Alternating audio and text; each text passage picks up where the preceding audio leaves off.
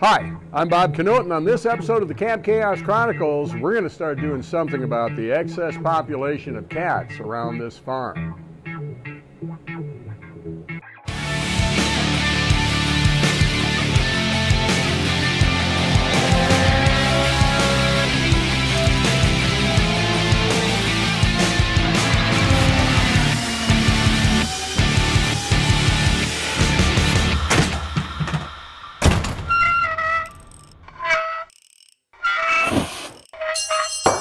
Dang it.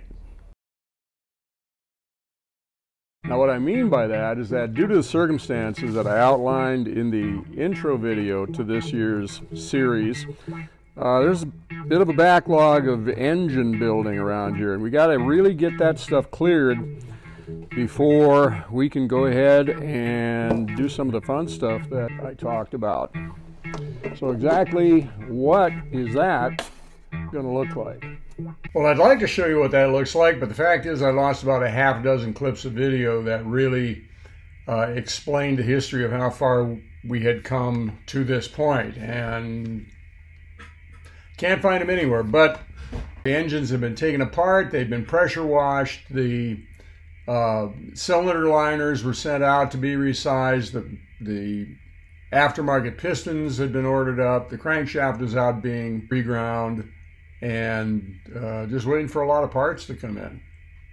And you know what? It seems like everything since COVID takes about 50% more time, sometimes twice the time, to get things done, to get things back than they used to, particularly from any company that is situated in California. I'm just saying, okay? But where we're at right now is got the blocks back from a shop that has a washer big enough to take the V12 block, and got sort of a preliminary cleanup done so that we can actually start doing some measurement and determine what we've really got here. Here we go. At this point, we're ready to do a preliminary measurement on the main bearing saddles for the crankshaft bearings. There's a specific number that has to be. And this really is sort of the go, no-go decision time for whether this block is usable or not. You got to get it clean to the point where you know that there's not going to be a problem with dirt in between the bearings and the caps, or the block and the caps.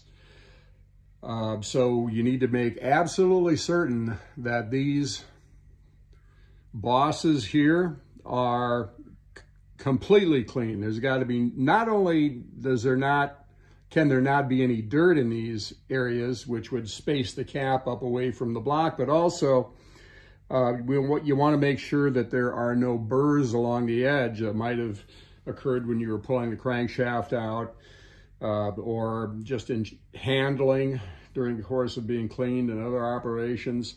You just need to make sure that these things are in as good a condition as they're going to be when you actually put the crankshaft in. The other thing that we've got to do is make sure that the bearing caps are clean.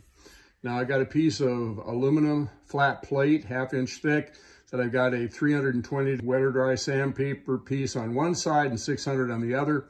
What I do is I hand lap these surfaces. It's a full 8.5 by 11 sheets, so plenty of room to get both sides on at the same time. Work it back and forth with some oil in between, not to change the dimension at all, but just simply to make sure that this surface is absolutely clean and absolutely flat, and it will point out any burrs that you might have on the cap as well, because it'll probably tear the sandpaper, which will be a bummer, but that's kind of what we're doing, making sure that stuff is in good condition. What we'll do then is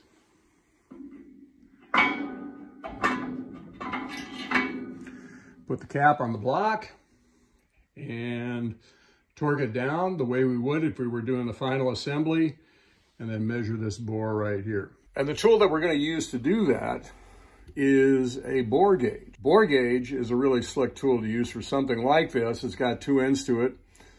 Obviously on this end we got a dial. You can loosen this nut here and rotate the dial to whatever position that you need to put it in to be able to read it under the circumstances, and then tighten that knob up again, and there's a shaft or something some sort of a plunger that goes to this end, and we've got this right here, which moves in and out, these little wheels squared in the bore that you're measuring.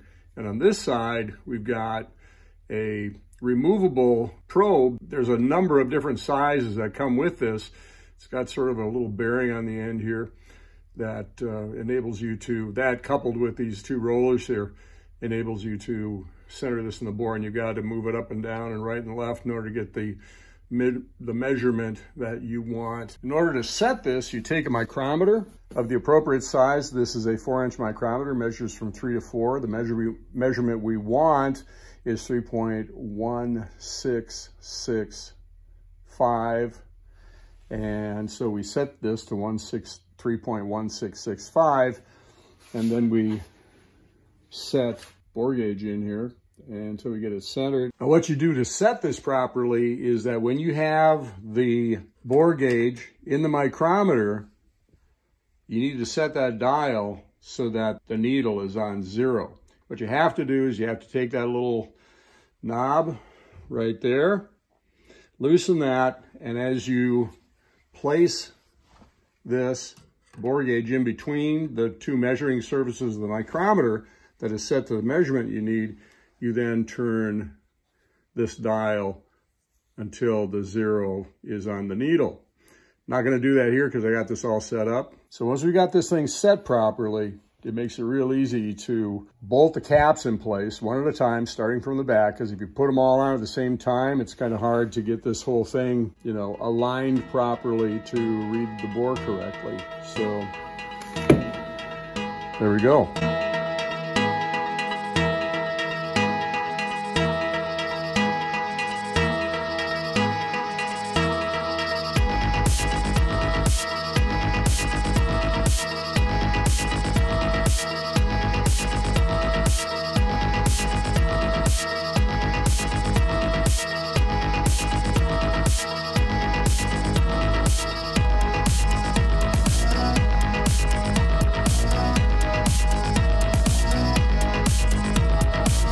Well, the news isn't great, but it's not awful. As you can see written on this bearing cap, it is 1.5 thousandths of an inch too big this way. Well, it's okay this way, and that's kind of the case all the way down here. You can see the numbers.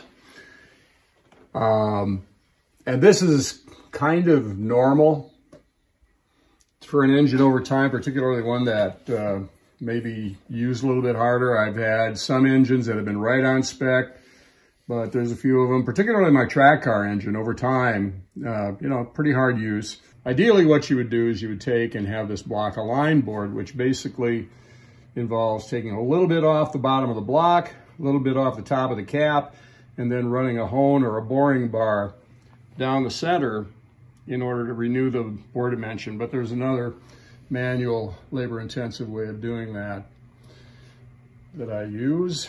And if you want to know what that is, find the oldest engine builder in town and he'll fill you in. Now this is the 1991 5.3 liter block, and we can see that the situation is somewhat different here, although we have different problems. You can see that the block itself has been removed from the hot tank in much better condition than the 85 block. There's not going to be a whole lot of cleanup required, although you can see some residual oil spots here and there that are going to need to be taken care of. And I'm going to pressure wash this before I finally start putting this back together. You can see that, if I can do this one-handed, you can see that there's some baked on oil residue inside of the cylinder bosses in the block, but that's not a big deal. As you can see, it can be cleaned up with just some Scotch-Brite and carb cleaner. That doesn't take very long. The gasket surfaces for the cylinder head and the valley cover were really pretty darn good. Very little residue on there, just a minimum amount of scraping, mostly just Scotch-Brite. And you can see that it came out really nice. There is some pitting, but if we look closely, we can see that the gasket surface itself has been largely untouched. This pitting right here is in between the valley cover and the cylinder head. where water and stuff has been allowed to accumulate. So in that regard, it's a very, very clean block. But if you look at the studs, some of these are looking, well, actually, they don't look a whole lot different than a good stud would look. What you got to remember is that this portion of the stud is running through the cylinder head at the point where it's going to be exposed to the water jacket. And most of this crud that you see right here, this is stuff that has built up between the cylinder head and the stud due to corrosion. And most of that is going to scrub right off, as you can see on this side, which I've already done. Now, as I've said before, some of this pitting is not a big deal. That's largely discoloration. You can run your fingernail over it and you can feel it a little bit, but it's not a big deal. Where we run into problems is with, if I can get down in here, is right here where you can actually see where the stud has been necked down. That's where most of the stretching on that stud is going to happen. And that's not good. And a lot of these studs on this side that I've taken the trouble to clean up show some necking down. You can see at the bottom of this one, right at the bottom of the stud here. If I can get the autofocus to kick in. That's not good. So we're gonna have to replace some studs here. And the ones that are the problem are never gonna be the ones that are on the perimeter because they're not exposed to the water jacket. They're not acorn nuts, so you're gonna be able to get water leaking down in here and, you know, corroding things, but those clean up pretty well. It's these on the inside here that are exposed to the water jacket. There's 10 of these on both sides that are 8.5 inch long. There's 10 of these that are, I believe, 6.5 inch long.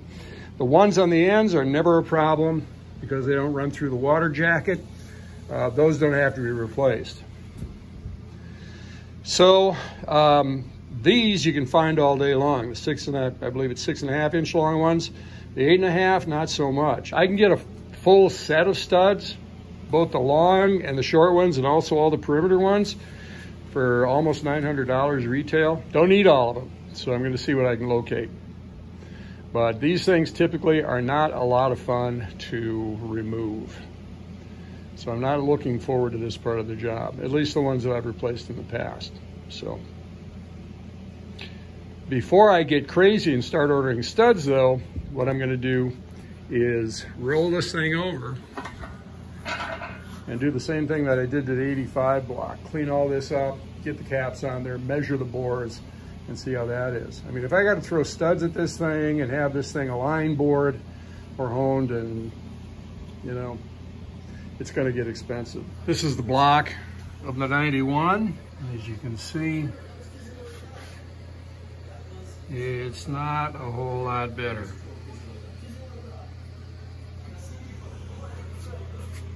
Now it's time to deal with this crud right here. Now, some of it is just discoloration. Like, for example, right here, we should be able to just take some red Scotch-Brite or maybe even the gray stuff, the finer stuff, and just wipe it off. But if we look at right here and right here, there's actually a deposit on here that you can actually feel with your finger. That is, you know, some of it will come off with the Scotch-Brite, but some of it, you're gonna have to use a scraper of some kind, particularly around the studs. They tend to build up a bit more of an accumulation. The general rule is you never use anything to scrape gasket surfaces that is harder than the material that you're gonna be scraping on. Well, okay, I get that, I understand that, but here's what I use. You gotta do it just right, but it works great. These are utility knife blades, and I buy these by the 100 count box for a number of different purposes. Do not use single edge razor blades that are ubiquitous in every toolbox. They are thinner and they're not of high quality material, and as soon as you start using them, the edge rolls over and you get a burr on the back side, and if you happen to flip it around, you start to really dig out material. This is much thicker, much stouter edge. If you're careful, it'll do a great job. What I do, first of all, you do not take and put fingers on both sides and do this, because what that does is it causes the blade to curve just a little bit, and you're going to be scraping the edges of the surface and not the middle. So what I do is I take my finger like this and back the edge up and then just scrape.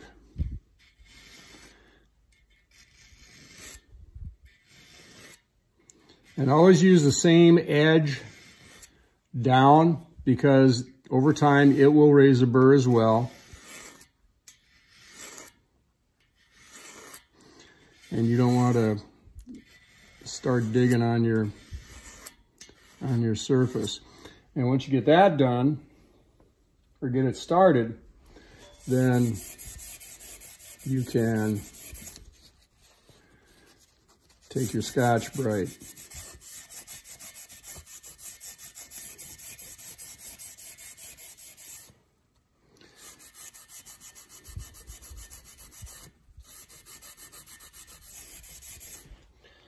and do that. And what you're shooting for is what we have on this side already.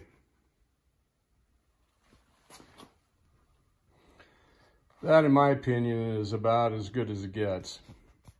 Now, I don't know if you can see this. What you're shooting for is the ability to actually see the original factory mill marks going across, which I think you can just barely see.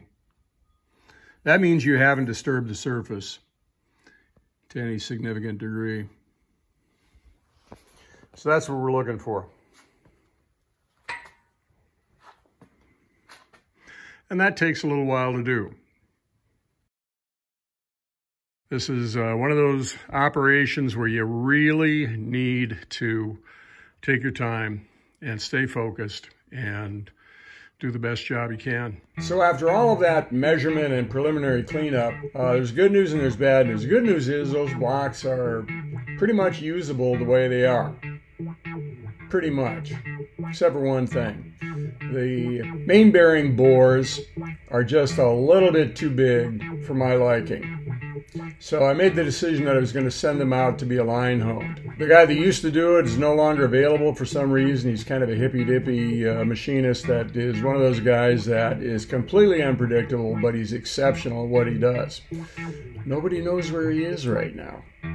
So I went to another company that has a real good name around the Twin Cities up here, and I took them up there and they said, yeah, we can have them in 3 weeks. Well, I didn't get any call. 5 weeks later, I call and they say, yeah, it's on the schedule for next week. So this isn't helping, but it is what it is. So if you like these videos, like, subscribe, and maybe leave a comment down below so we can know what we can do to do better. So we'll see you the next time on the Camp Chaos Chronicles.